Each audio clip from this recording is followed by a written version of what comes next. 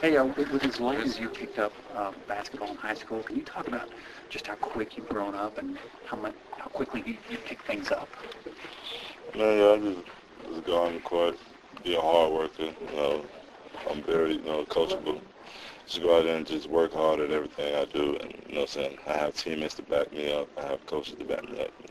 But has it surprised you how quick things have come to you and your No, growth? no, not really, because I know I was, a good ball player. I just got to stay focused and stay humble and just let it show.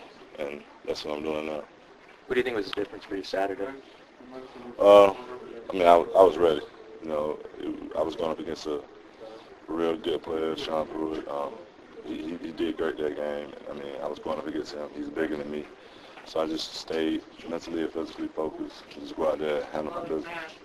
Was it a struggle kind of trying to keep your hands off of people in the last few games? Yeah, it has. But then, when I went against Illinois, I know I had to stay focused on that and just keep my hands up.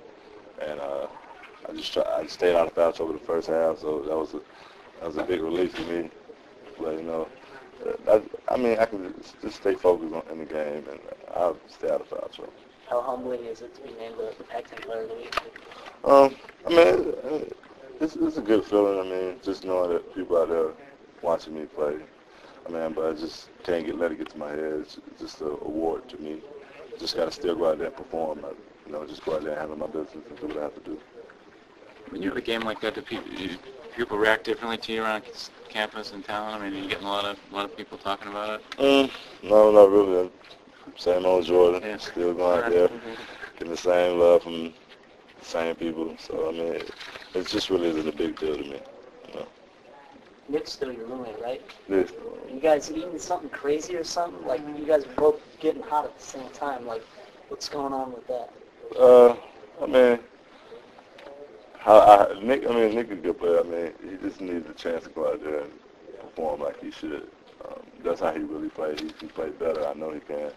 But, we just, we was ready to come out there and play. It was a big game for us and a big test for all of us. And we just know we had to go out there and do what we have to do. Do you feel the team needs you to have this? Maybe not 23-14 necessarily, but performances like that?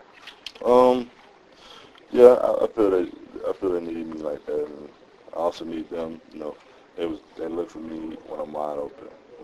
Giving me good passes. And I just went out there and my teammates' shots wasn't falling like they should. So I just made it my time to step up and be the other player that they can rely on.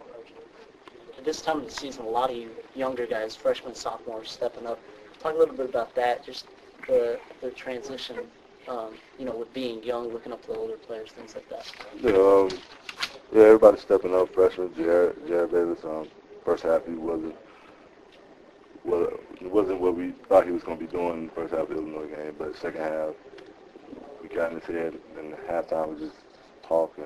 Everybody got to talking, got to put their views in, and we decided to just come out there and step it up. We had to step it up. We had a lot of quick turnovers in the first half, so we all decided we got to settle down. And Jared came out there, he had a wonderful game. Nick came out there. We needed him defensively, and that's what he did. And we came out with a huge win.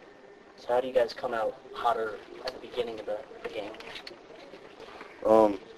We just got to, that's what we need to do at the beginning of the game. First half, we got to, stay mentally and physically focused.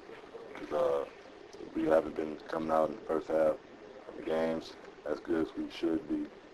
We always come out and explode in the second half. But we really got to come out in the first half and just do what we have to do and jump on it from the start. What was your reaction to LaBelle leaving? Everybody was shocked. I didn't know nothing about it until I seen his locker cleaned out, and I was like, what's going on?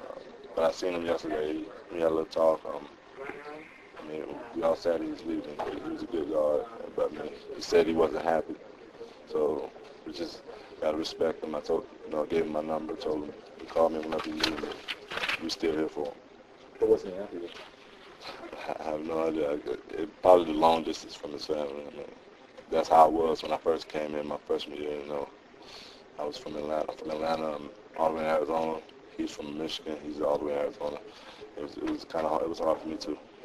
chemistry a little different in practice with somebody gone? I mean, do you see people not trying to take his place necessarily, but acknowledging that maybe he didn't get more minutes? I mean, it's the same. The chemistry the same as the beginning of the season. It's just that when he was here, people got a little rest, you know, but no more rest now. But I mean, we all gonna miss him. I mean, he was a good player, a good friend, and you know what I'm saying, we all hope for the best for him. With KO being now here for the whole year, are you guys able to kind of close that door, you know, surrounding all the loot controversy? Yeah, Kevin is a real good coach, a real good man on and off the court. He's just respecting Luke's privacy right now. I mean, he just want to sit out for the rest of the year, so we just decided to, you know, keep him in our prayers.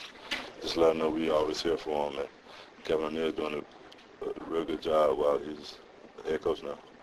Did you get Juwan anything for his birthday? Nah, kind of short on cash right now, so kind of short on cash. So he know we love him though.